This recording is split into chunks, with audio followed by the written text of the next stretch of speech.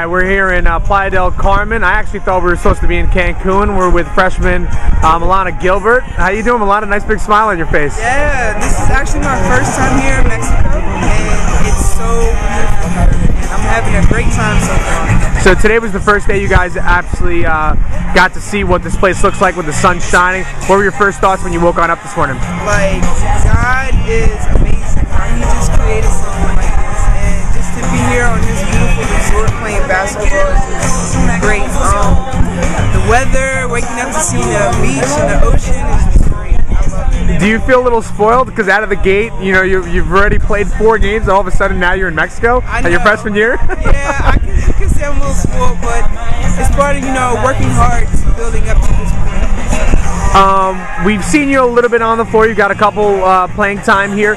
When you first stepped onto the court in Boston College for your first couple minutes, what were your thoughts running through your head when coach was like, "Hey, get on in there"? I mean, just go out there and do what I have to do. You know, it's no time to be nervous, but it's time to, you know, help the team win. So that's my mindset. In a post-game interview, we talked to Coach Irizarry, and you were able to pull down a couple boards, and she used you as an example of, you know, the one thing that you definitely know how to do is pull down boards, and you're able to teach down the road. Is that your best part of your game?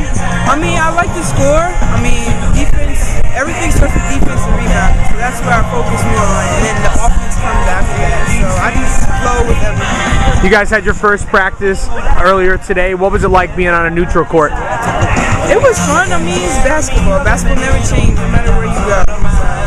It was just regular practice. You guys had your first opportunity to have some free time.